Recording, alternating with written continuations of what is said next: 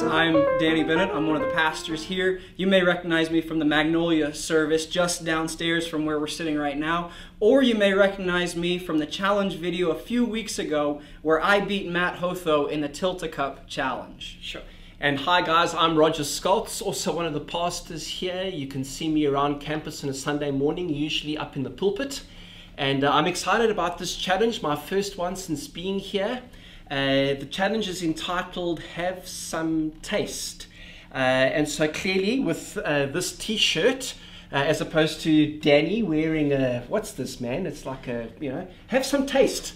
Roger is just pandering for votes. That's here. right. You can vote for Roger. Put your name, write that name down. You don't need right to worry now. about voting for Roger. I've beat one person already, and so you can vote for me. You can vote for Danny instead. I'm wearing a shirt. Come on.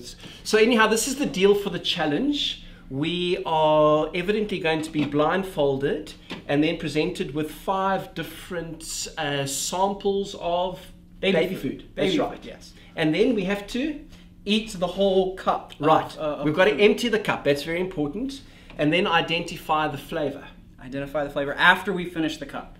So right now you need to decide who of us you think is going to win this challenge. So Roger's the name. Okay, put it down. It's all about Danny. It's Roger. Danny. No, Roger. Danny.